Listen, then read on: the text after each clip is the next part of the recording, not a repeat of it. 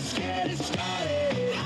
Let's get it started in here. Let's get it started. Expeditionary learning is a unique and beautiful model. It's about the whole child and educating the whole child. Let's get it started. Not just creating scholars, but creating students who are scholars with a sense of civic duty. It's more challenging. You learn more by doing hands-on work, visual work. If I had stayed at traditional high school, I would have dropped out. The only reason I'm graduating is because they pushed me. Let's get it started in here. Let's get it started. Let's get it started in here. Let's get it started.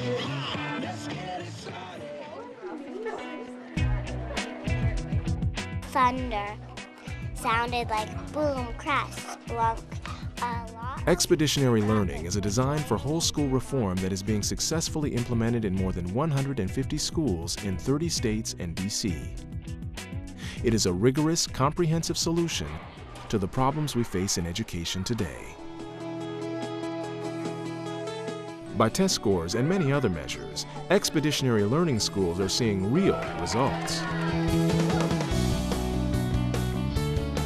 The World of Inquiry School in Rochester, New York, where 78% of children are eligible for free or reduced lunch, is the city's highest performing elementary school. Do you have a special friend or teacher? Across town, the Genesee Community Charter School is setting a national standard for quality in student project work. At the Odyssey School in Denver, students from kindergarten through 8th grade outperform district averages year after year. The Codman Academy Charter High School in Boston, Massachusetts has achieved a 100% college acceptance rate year after year. The students believe in what we're doing. They've seen success. They know that the kids who've been here have gone on to college, and they see the power in it. One of the best examples of expeditionary learning is King Middle School in Portland, Maine. At King, over a fourth of the students are foreign-born and speak 29 languages. Yet students consistently exceed state and district averages in every subject and at every grade level, making it one of the most desired schools in the state. Anybody remember what an estuary is? It's where what meets what? Rivers meet the ocean. That's correct. It's where rivers meet the ocean. In this 6th grade class, students are learning to be real scientists. With a mission to study, test, and help clean up Maine's endangered Presumpscot River, the water's going to be against you. The current's going to be coming at you. expeditionary learning takes the core values of the Outdoor Wilderness Program, Outward Bound, where the focus is on learning by doing, and applies them to education. There's an enterprising culture in an Outward Bound course where you're doing things you think are impossible. And when you do something that you think is impossible, it brings you into touch with values you didn't quite know you had. Students embark on expeditions, long-term investigations of important questions and subjects that mirror real-world challenges. Expeditionary learning challenges students to learn more and challenges students to develop interests and to pursue those interests. If a student discovers something, they never forget it. If they memorize it, they will forget it. In this expedition, King students study the Presumpscot's history and natural habitat. So everybody's got a test?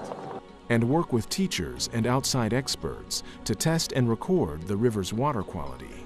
All three parameters, pH, temperature, E. coli, each and every one of you do only at your site.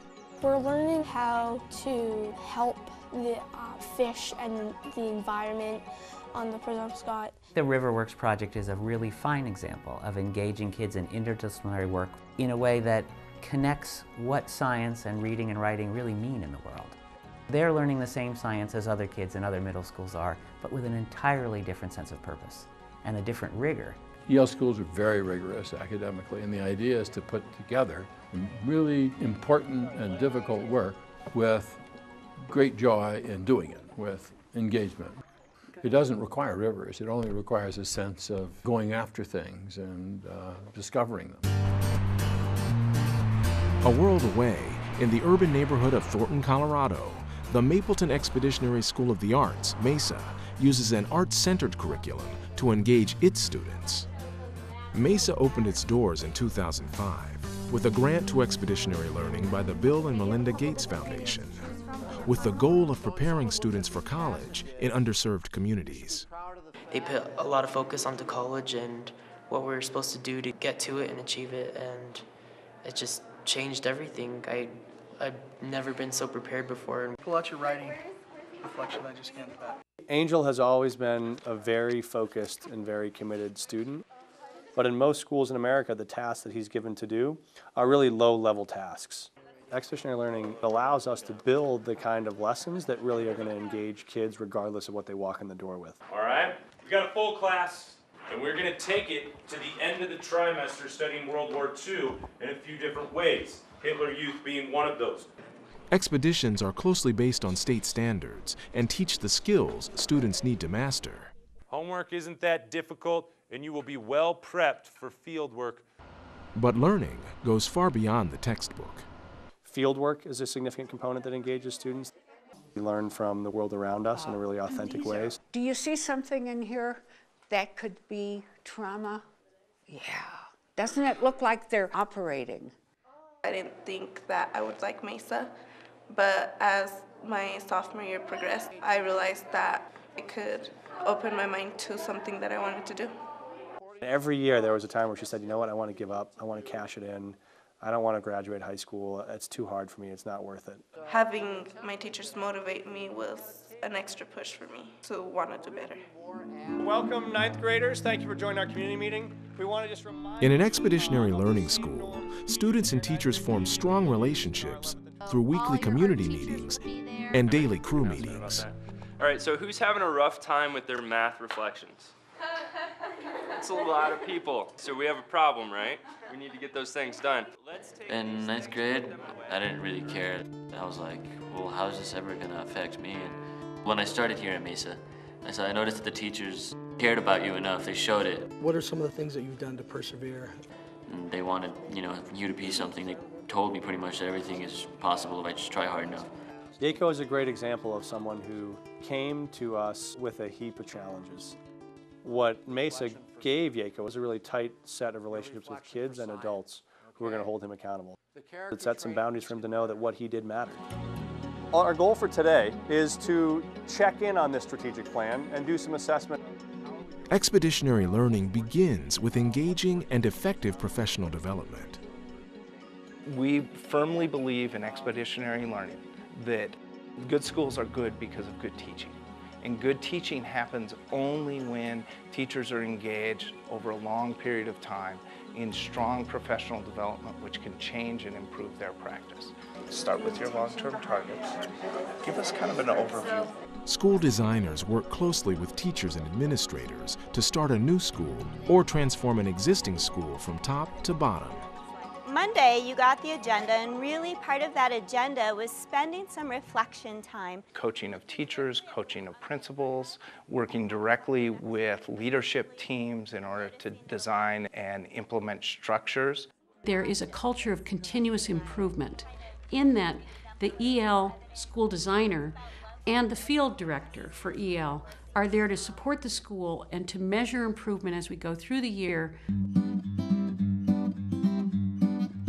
Teachers also receive extensive off-site training. They experience expeditions like this one on gold mining. From in-class work to field work at the Colorado Mining Museum, and a visit to a working mine in the Rocky Mountains, teachers are challenged to think and create just as their students are. And that came right out of the standards.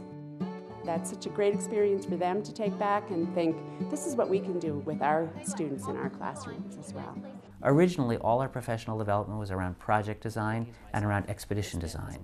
We then began offering institutes in literacy, institutes in reading and writing and math, institutes in assessment.